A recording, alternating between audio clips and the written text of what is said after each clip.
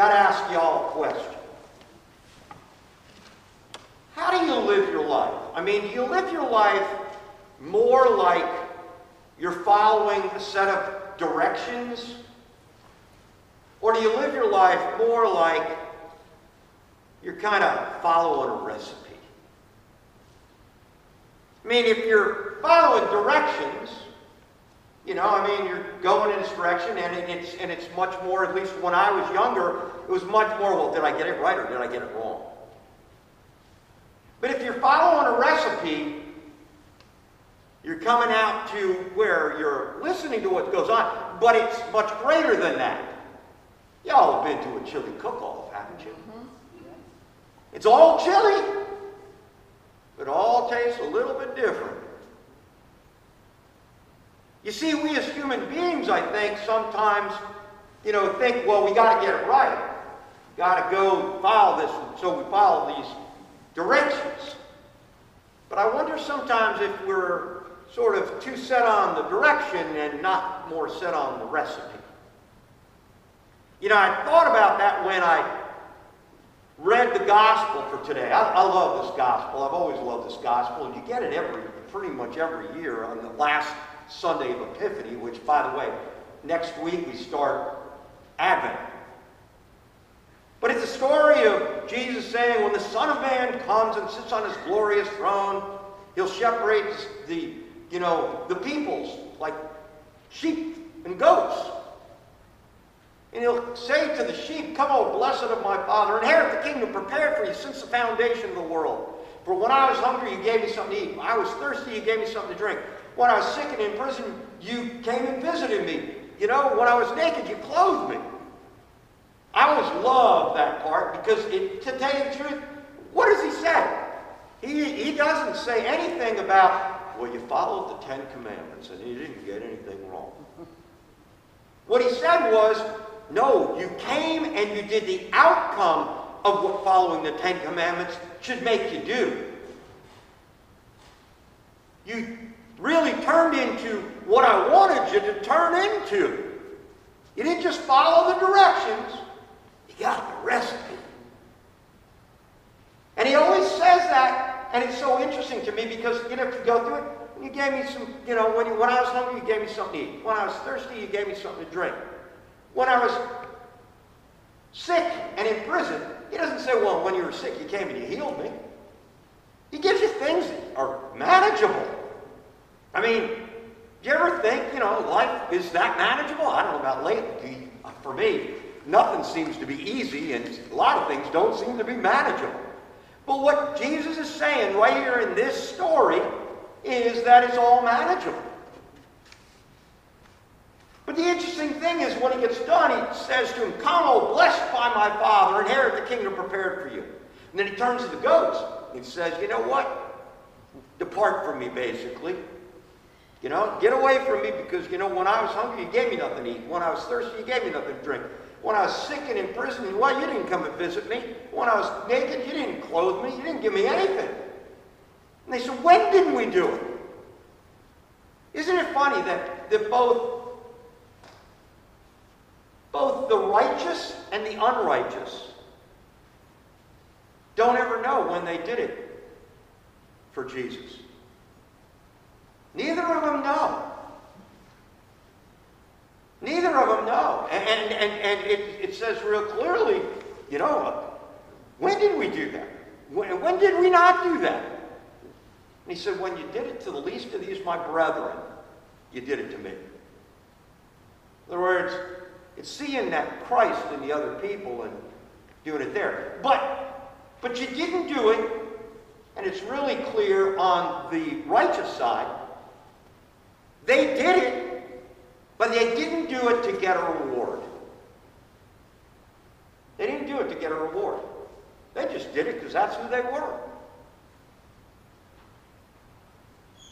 Who are you? Who are you? I mean, when it comes out, who you are is really seen by the way you interact with the other people that are around you. Who are you? You know, I got a feeling for me, my chili recipe for me is sometimes I'm righteous, but sometimes I'm not so righteous. I hope God can make up the difference with, you know, a little bit of extra sauce in the chili that I have. And that extra sauce is grace, of course. Amen. So, how do you get there? How do you become what you're called to be? You know, this process actually is all about transformation. That's what this scripture to me is, full transformation, which is what I really believe, you know, is what we're put on this earth for.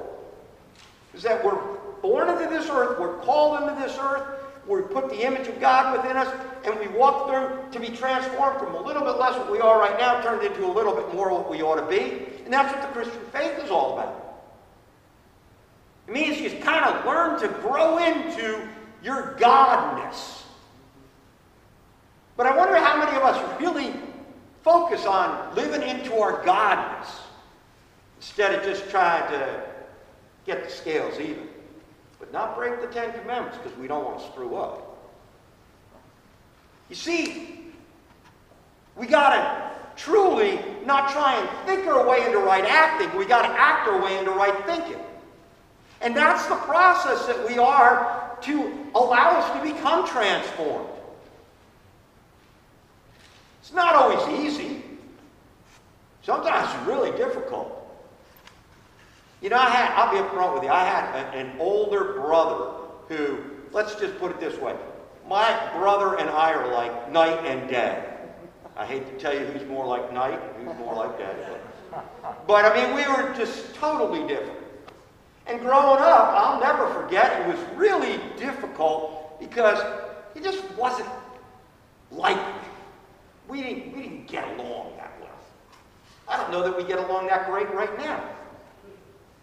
But the truth of the matter is, I'll never forget my dad always telling me, he always made me memorize the psalm that we had today.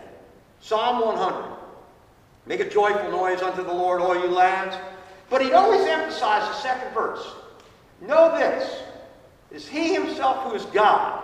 It is he who made us and not we ourselves.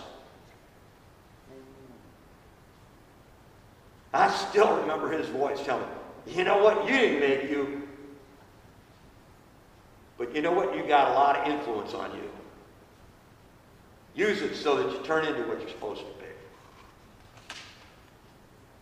To do that, you act your way into right thinking.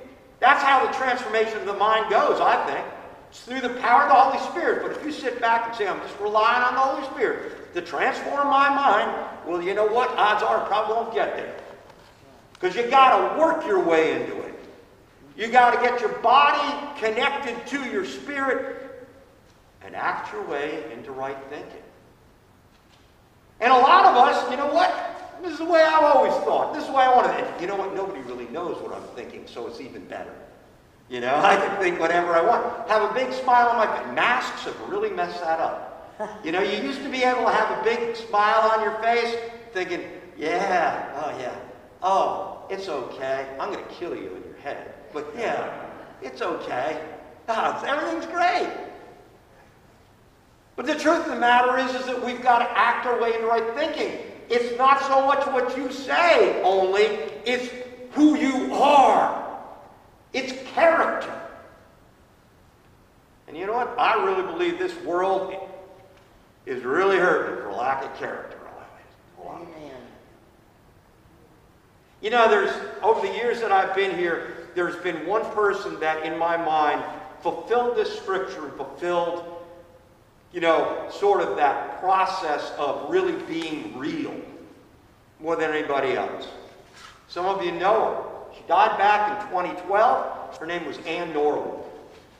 Ann Norwood was a woman who, to be honest with you, she never married. She, earlier in her life, she felt called to becoming a nun, so she went out and practiced being a nun, but, you know, and I don't think you're going to care. You know, she sort of fell in love with this guy, and then so she left being a nun. She worked in the inner city, in, you know, the combat zone in Boston for a long time. She was in that area, and she ended up going off getting a PhD. Brilliant woman. She was a therapist. And I'll never forget being with her, you know, as she went through life. She was a senior warden for me at this church right in the beginning. But she always was real. And she'd look at me, even when I was thinking stuff like, I really want to do something really like crazy. She goes, go ahead, do it. But you better come back real quick. I'll never forget as she died, because I was with her when she died. And she had ovarian cancer. It was diagnosed very late. It was actually back I said she died in 12. She died in 14. I apologize for that. Because it was 14, I had my knee. I just had my knee replaced. And I wasn't even supposed to go out, but I wanted to be with her. And the whole 9 yards of being with her.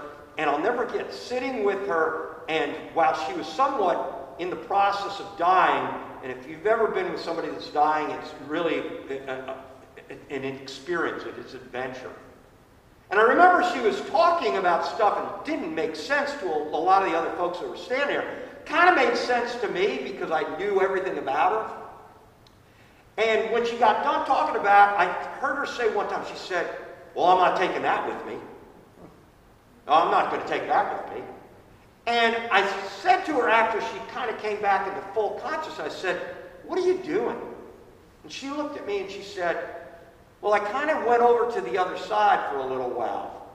And I realized what I didn't want to drag into it, so I'm getting rid of that stuff.